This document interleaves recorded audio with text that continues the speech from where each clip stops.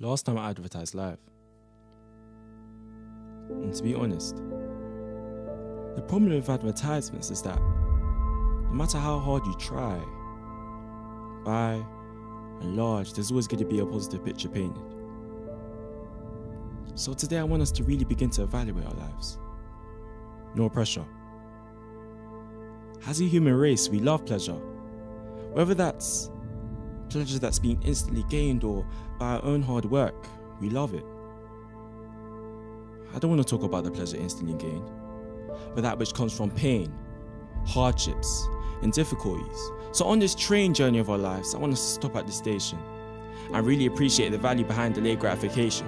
You see, in this day and age, social media is beginning to change our outlooks on life without us even knowing, because it brings instant satisfaction. If we're not careful, we'll be lured into this trap where instead of enjoying life's experiences or sowing our seeds for harvest, we take a snap. Instead of approaching each day with a constructive plan to get to where I need to be, I'm posting on my sofa, posting on Instagram. I'm not trying to say that social media is bad. I'm saying when it becomes a priority rather than an addition, it begins to subtract from our lives. So more than anything, I want us to realize that now is the time.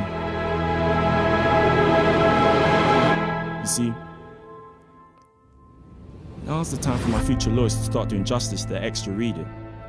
For my future doctors to start actively fulfilling their goals, because sooner or later, they'll be prescribing products that bring healing. For my future musicians and poets to start revealing their talents and taking steps of faith to cause transformation. But you see, this isn't possible without delayed gratification. Generally, nothing free is worth it.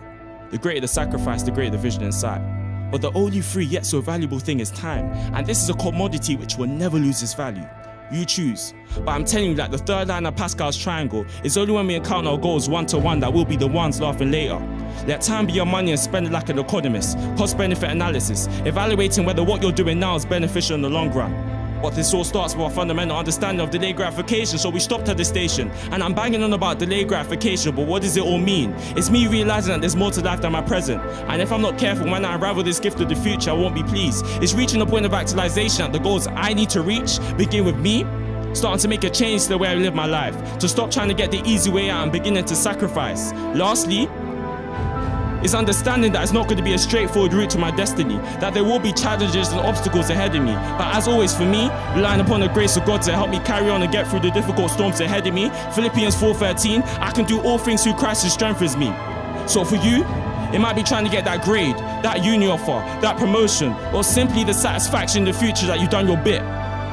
Extract this message, apply it to yourself, and if the shoe fits, take that step of faith, make a befitting change, and most importantly, get back on that train.